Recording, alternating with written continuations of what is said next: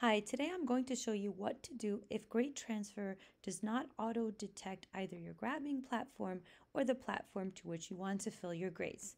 I'm here in Google Classroom and I'm going to use GradeTransfer normally. I click the GradeTransfer icon. I'm going to click Grab Data. So far so good. I was successfully able to grab my grades.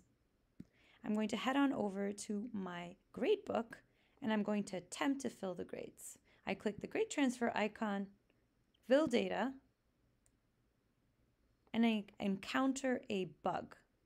Now, GradeTransfer actually supports Genesis, so what's happening right now is that your district has a configuration that makes it difficult for GradeTransfer to auto-detect your platform.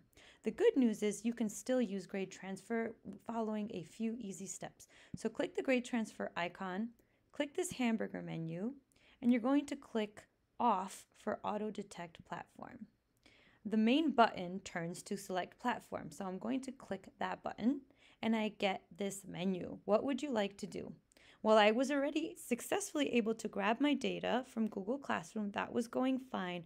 And I encountered an error when I was trying to fill the data. So I am trying to fill and I'm trying to fill to Genesis. So I'm going to click on Genesis right here.